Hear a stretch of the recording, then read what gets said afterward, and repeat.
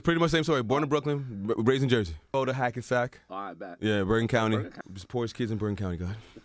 Yes, ladies and gentlemen, welcome. It's the Sit Down. It's your guy, Emez, and today we're going to give you some advice. We're going to try to help you out, make a little bread. I got JP in the building. JP, what's up? Yeah, what up? We here. Thank God, man. It's a pleasure to be here. Thank you for sharing your platform, to give this information to our people. Oh, no, we thank you for giving the information to our people because not all of us are well-versed in the entrepreneurial world. Yes. And as an entrepreneur of yourself and someone that's consulting and doing all these things, you're someone that us, as our people, we should be coming to you to get this information. So talk to me, man. Help us. Yes, man. First of all, at JP Consulting, which is my consulting firm, we focus on the community of entrepreneurs and small business owners, helping them register their business the right way, ensure that everything is structured correctly so they're able to get funding, able to scale their companies. I come from the background, my dad, my uncles, they have bodegas all under their names, struggling, working 17 hours a day. When you break it down, you're making $7 an hour. You're saving money in your crib. You're not growing any business credit. Your paydex score is low. Like, there's no structure. And a lot of times in our community, especially in the black and brown communities, you go to Brooklyn, the Bronx, Queens, Staten Island, Jersey City, Newark, you're going to see all these small businesses, but they're not all structured correctly. So they never scale. They come, you see any restaurant in the last 5 years, and they'll be out. Why? There's no structure to it. It's all self-funding. Yeah. There's no business lines of credit. There's no employee development, and that's what we do at JP Consulting. Okay, so now I'm gonna be a little selfish here. Me and my friends just started a podcast. It's Stats, Sneakers, and Styles. We have an LLC. We're trying to make it official. What are some of the things we need to be doing? Okay. First thing I'm gonna tell you when you have your LLC is I'm happy that you're doing that, right? Because we want to make sure we're not running our company as a sole proprietorship. Yes. Number two, you want to make sure you have yourself 3 bank accounts. One is for your expenses. One is where you're going to have all of your revenue coming in. And the next one is going to be for your payroll. Once you have that structure and you're showing the financial institutions, which are your banks, that your business is structured the correct way. You have revenue coming in, it's going to an expense account, then it's going to your payroll account, and you guys are showing that flow. Number two, you want to focus on how does your podcast make money? How does your podcast, what's your plan on having to make revenue? Is it going to be through sponsorships? Or are you guys going to do events? Is it going to be through soul listening? What's the distribution of this podcast? Are you guys going visual, digital? Or are you guys going audio? You could do both. So as long as you have these things together, man, I think you're going to have a successful podcast. That's so crazy. I have all those boxes checked. Live events. We got the guys' night out. Listen, I'm going to talk to you off air so we can get a little situated. But yeah, for sure. I'm excited. Anyways, so how did you get into this world? You said you watched your family go through a struggle, but how did you, what was your entry point? All right, so when I went to DR for a few years, of course, to finish out high school. In DR? In DR, man. I've never heard that. Experience. Yeah, man. It was cool because And you got no kids? I got one daughter right now, yeah, and another one on the way. Congratulations. But it was cool, man. Thank you. Coming from DR, I really got to experience what poverty is out there. Because over here, it's a little bit different. You could come and you don't really see the poverty, right? Yeah. You could have anybody, come from Jersey City and you could see them in a Gucci store and be able to afford different things. In DR, it's either you got it or you don't. Yep. So seeing people struggle and seeing my dad run businesses out there, when I came to the United States, I said, all right, I want to make sure that I'm working for myself. I went ahead, I got my college degree. I did the corporate route, but it wasn't for me. I was making a bunch of money for another company, and they weren't even taking my opinions in ways that they can make their business better. Yep. So I said, you know what, I'm out. I went ahead and I opened up a bodega like a typical Dominican.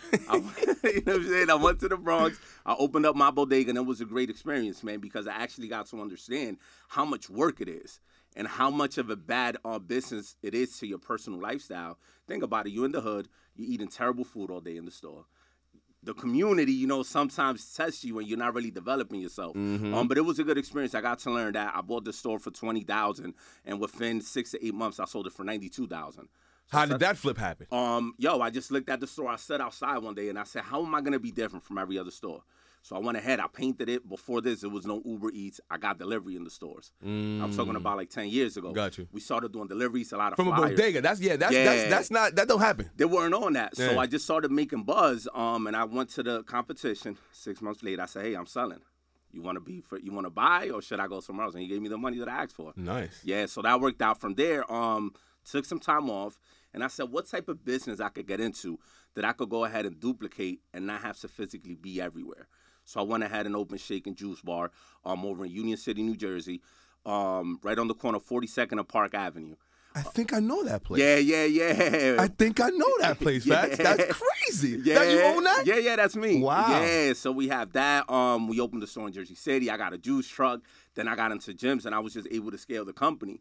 Yeah, I went from literally from 1 store to 6 stores in about 2.5 years. So I'm like, all right, I think I know what I'm doing. And throughout that process, many people would hit me up. Yo, JP, how you got funding for your business? Yo, JP, how you got a commercial on TV? Yo, JP, how you got on the Spanish radios? I'm like, just giving people this free game. And throughout that process, man, I really developed my business. I developed how to get funding from banks, how to structure my company correctly. And then one day, man, I was just sitting in my living room, and I was like, all right, I'm done with the food industry. I want to do a little bit more. I want to be able to help my community on a nationwide scale. I opened up my consulting firm from my living room, and fast forward a couple years later, I got about 30 sales reps that work for me, and I did $1.8 million in revenue last quarter. So things is lit, thank God. But yeah, man, that's pretty much what we do, and everything I tell our clients is because I've done it. I'm not gonna tell you, hey, you have a podcast, the same things I did to get funding, that's what I'm gonna give you that information to ensure that you're able to grow a successful business like I did. Everything we do at the firm is from my personal experience. I made a bunch of mistakes. I spent so much money, and I just don't want people to do that. So that's how we work it out. So do you specialize in small businesses? Yeah, that's what I specialize, 100% small businesses. Anything from a bodega, restaurant, or e-commerce. We have a couple podcast clients. Anything that your revenue is under $1 million and you have less than 25 employees, we're able to help you. We're going to talk, me and you. Yeah. Hit me up. I got you, bro. We going to talk, JP. For sure. So what are some of the things on like a smaller scale that an everyday person could use financial like help with? Okay, one of the things that I wanna make sure that every entrepreneur out there understands, use the platforms that are available for you for free. Grow your TikTok, grow your Instagram, grow your YouTube. A lot of times people don't realize that time you put into that's going to give you revenue that is completely aside from whatever your business practice is. So if you started a company, it could be a shoelace brand, and you don't have any clients, start showcasing that online. Tell people the story. Don't just throw products at people. Remember, when you're marketing yourself and you're telling people your story, that first transaction, people are buying from you because they believe in you. The second transaction is because they like the product. Yeah. Tell that story. Let people know what you're doing. Let people know, hey, listen, I'm an entrepreneur. I'm starting. This is my business. I'm starting it by myself. I don't have a lot of resources, but I want to give you the best product and the best customer service. And people are going to listen and follow as long as you're consistent. That's the key. Consistency. What do we always say, Fats? Consistency is the key. There it That's goes. the game. There it Facts, goes. Yeah. So financially, what do you think is the biggest issue in our community? Capital. We don't have access to capital. We're so creative collectively. You go into any of these communities, man. I'm from Brooklyn and living in Jersey City. The creativity, I see these people talk and seeing the cats in the community. I'm like, damn, we're so creative, but there's no funding. We don't know how to get the money to start a company. We don't have, VCs, venture capitalists that are going to invest into the company. We don't have access to that. And as a community, I feel like if we spread the word a little bit better and we collectively come together and inform ourselves, like sharing a platform like this, letting you know, hey, hit us up at JP Consulting. We're going to make sure we get you at least $50,000 to $60,000 in funding within the first 6 months of your business. Oh, now you have capital. Yes, I like that number. That's We're the gonna capital. talk to JP. Yeah. We're going to talk to JP. Because it's like, think about it, man. If you start an idea and you don't even have that $25,000, $50,000 to start, you're not going, it's going to be difficult for you to really scale. So that's the main issue in our community. We have the creativity. Now let's get the money to go ahead and bring things to life. My cameraman, Fats, you don't, JP, if I tell you how many ideas and events and situations that I'm like, damn, if I just had the capital just to make it happen. That's it. That's it. Hit us up at JP Consulting, man. I could get you capital, and I can help you structure your business and make your idea better. Because that's what it is. We all need a little fine-tuning when it comes to business. That's what we specialize. We got a team of about 40 people that specialize. We got an in-house graphic design team. We got an in-house data specialist. That is access to our community. So let's say, for instance, you have a podcast, and let's just say, for example, it's on cooking. I can narrow down to you what places in the country search cooking content in the entire country and put you in front of that market. if you don't have the data, you will never get that. That's what we have at our firm. We have endless amount of data to give access to our people. You know, that's what it's about. Information, brother. I believe that a long time ago, somebody told me the best way to hide things is in a book, because black and brown people aren't trying to read. That's true.